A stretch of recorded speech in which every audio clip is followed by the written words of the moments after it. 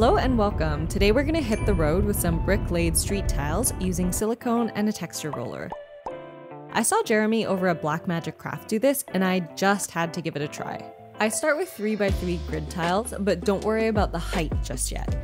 We're going to lay down a roadmap here for street tiles in this video and sidewalks and curbs in a second video. So to start, I'm going to put 3mm by 2mm and 52 grade neodymium magnets in the very corners. This will be the top side. You don't have to be exact with this, but make sure they're all facing the same way. I make mine here a universal north within the scope of my terrain, which is whatever I have decided is north. Then we take the road less traveled straight to the silicone. It's important to make sure you get a paintable silicone sealant rather than caulking, because apparently silicone caulking is prone to shrinkage. Follow the directions on the tube to open and insert into a caulking gun and then squeeze some out. You really don't need much, and it's better to squeeze too little and add more rather than too much in one go here. Then carefully slick the silicone as evenly as you can. You can see I really haven't used much and it's not very thick. Place it down, making sure you have a paper towel underneath. I'm using a Green Stuff World Bricks Stonework rolling pin. You can get these from their Etsy shop, eBay, or use other similar 3D printed pavement, cobblestone, or brick rolling pins. They can be pretty pricey, but I might have a solution for that down the road. Soak the rolling pin in water, drip off the excess, and then line yourself up. I start at the back of the tile, visually identifying 2 approximate spots lined up with the sides of my tiles, and then slowly rolling towards me, carefully keeping track of my alignment and pressure. Because of how wet the roller is, it should be clear sailing without the silicone sticking to the roller, so take your time.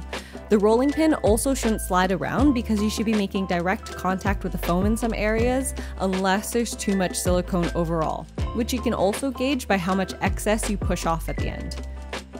If you find it slides a lot or you have a lot of silicone pushed off at the end, you probably put too much, in which case you can try just immediately re-rolling or leave it be, and I'll show you how you can still work with that tile later.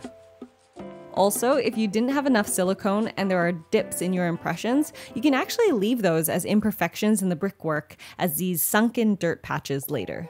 Either way, let the excess water drip off. Then we go to cleanup. I have these little silicone clay tools that I use to trim off the excess silicone sealant. I pluck off some of the partial bricks around the edges and make sure the silicone sealant is flush with the edge of the foam. Then set to the side and rinse and repeat. Literally. It took me maybe 6 tiles of practice to get the depth of silicone and rolling pin pressure consistent. But once you've got a good flow, you can really burn up the road with how many tiles you can make in an hour.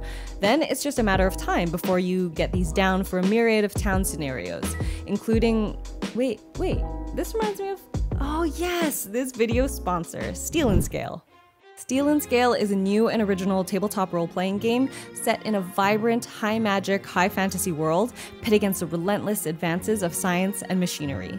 Using a unique point-buy system, you can create completely original characters out of a variety of abilities to aptly suit whatever magical or mechanical situation you come across.